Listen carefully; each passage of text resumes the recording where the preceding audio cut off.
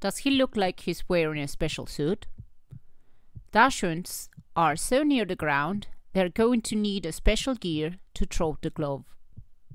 Muzzles and bright colors in the wild can save his life and avoid a big deal of a hassle really.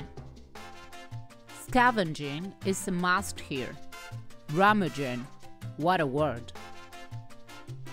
I prevented him from eating an animal bone that was so sharp it could have drilled his throat. I tried many muzzles, 5 different sizes, 3 different types. The plastic firm one looks perfect, but he just rubs it against the floor, causing the muzzle to go against his skin, possibly hurting his face and nose. I wonder if he could get trapped with a branch or a piece of metal of those which here abound. Even if they claim to be for long-nosed breeds, firm is a no-go. The black cheap mesh one with a third strap that goes on the dog's middle of the face, that is, what to say, just ridiculous. Whoever invented this does not have a dog.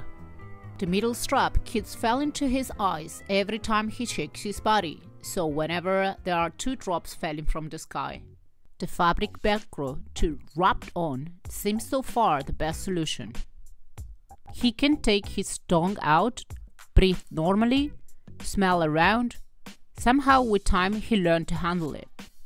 He rubs it against the carpet and my trousers when I first put it on him, and then when we come back from outside. He seems to do that to take it off. Once he did succeed. So this is a challenge. To find the size is extremely important. The dog must be comfortable. Measure his nose and give it a try. They will show you whether they like it or not. Mulder is wearing small size. He still barks, but less, and we're working on it. He's also less anxious. He is responding amazingly to barking at dogs while using it. Before letting him off the lead, control the area for any potential hazards. He will always follow birds, so never do this near any street. Also, if not fully trained, I would say, don't do this on a forest neither. Don't forget your waste bags, so to pick up the droppings every single time.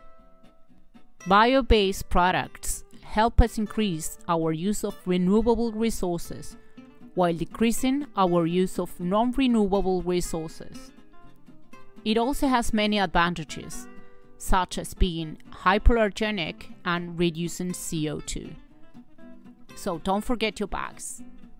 If you liked the video, please subscribe and give us a like. If you would like to share this, you're most than welcome, and we are really looking forward to reading your comments.